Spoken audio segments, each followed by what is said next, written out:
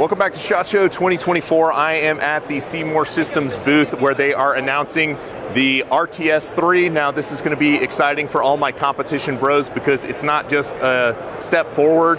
I'm a bit of an optic snob, as you're aware, and some of my criteria are big window, asphere glass, point source emitter, and that's what's in the RTS3. Not only that, they made the window much, much bigger. The window is comparable to something like a Romeo 3 Max. Now, immediately, competition bros are going to be like, hey, but is it going to work on a slide ride application? Is it going to rattle itself to pieces? Talking to the guys over here, they've been working with Eric Graffel in getting this sorted out. So he's had this mounted on a Shadow 2 for over 10,000 rounds and is still functional.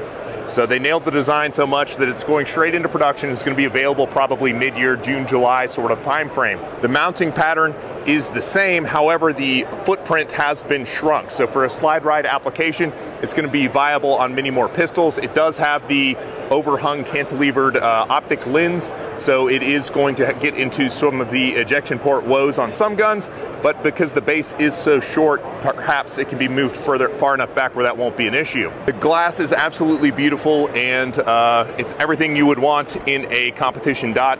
The notch filter isn't too aggressive to discolor stuff, just like the old RTSs. So I think a lot of people are going to probably have these in their holsters at pistol matches coming up this summer. Be sure to subscribe to the channel for more SHOT Show 2024 coverage.